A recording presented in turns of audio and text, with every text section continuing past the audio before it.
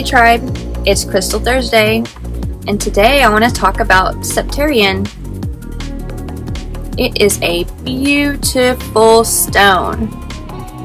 So Septarian is also called Dragonstone because of its reminiscence of dragon eggs.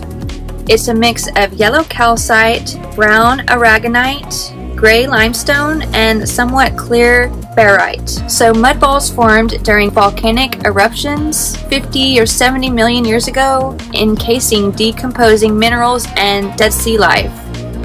That is what all this is.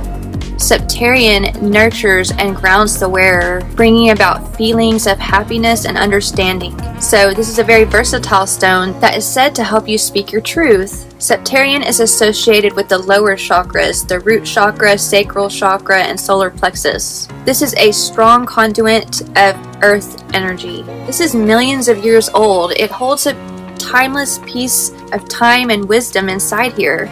This is an excellent stone for removing stress and anxiety. So this can be found in places like Utah and Madagascar. It has a very grounding, centering, and strong earth energy. It reduces stress, anxiety, and anger. They bring about a sense of understanding of the world around you and of your own self. They often make the user just feel lighter and happier. Yeah, since it's grounding you, it kind of makes sense. I look at this and I just see something ancient, something so wise, something, I don't know.